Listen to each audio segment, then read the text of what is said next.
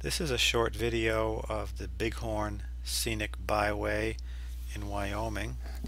I drove this highway in June of 2013.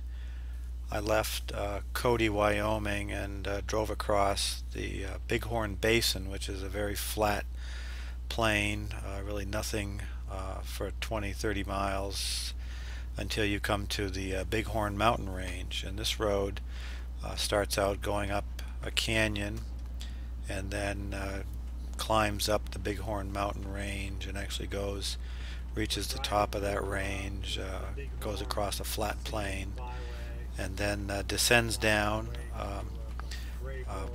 into another high plain.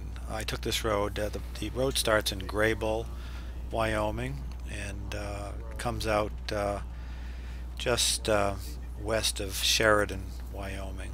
But it's very scenic, as you see here. It was a very scenic drive going up the mountain, and then coming down was quite dramatic to see the big flat plain laying out in front of you as you descended. But this is a video. Hope you enjoy it.